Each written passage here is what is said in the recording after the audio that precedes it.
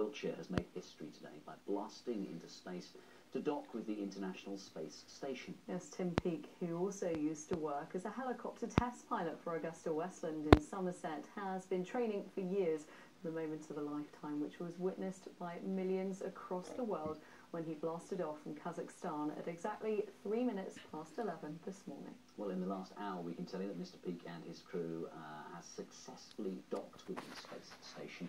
Our correspondent Ken Goodwin was with school children in Gloucestershire to witness a truly historic day. There can't be many kids who can say, "My godfather's an astronaut." But here's one. Tim Peake's godson Will watched today's launch live with his classmates at King Stanley Primary School near Stroud. What do you think he's feeling now, getting ready to go? A bit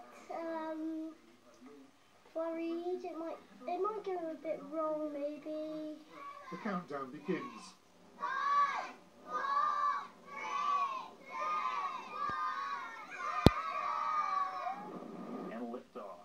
Liftoff of Tim Coper, Yuri Malenchenko, and Timothy Peake on their way to the International Space Station. It's an exciting but nervous moment for Will as he watches the Soyuz rocket quickly accelerate. He's probably pinned back to his seat. Why would he be pinned back to his seat? It's going very fast, so he'll be pinned back to his seat because it's going like about 10,000 miles an hour or something. Will's mother says she's been keeping in touch with Tim and his wife right up to the launch. We've had regular photographs every few minutes almost, and I had a message from her about 5 minutes before launch. So it's been wonderful because whilst we would love to be there, we do feel like we're sharing it because we've had photographs and feelings, and obviously the feelings are running quite high. And how excited is your son Will about all of this? He has been beyond excitement. Up very early this morning. Every day we've had countdown to when launches. So yeah, he is very proud, a very proud godson. Some of Will's classmates say they might be tempted into space so long as they can take their favourite foods. What would you live to eat? Chocolate.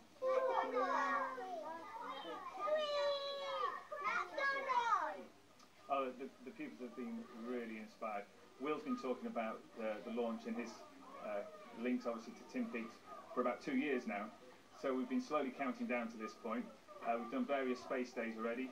After Christmas we're doing a whole space week for the whole school, and hopefully over the next 6 months we can do some links up with Tim Peake's actually in space. We believe we might even be able to email him.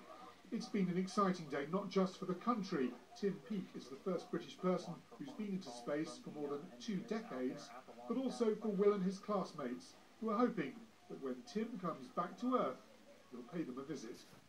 Ken Goodwin, ITV News, King Stanley.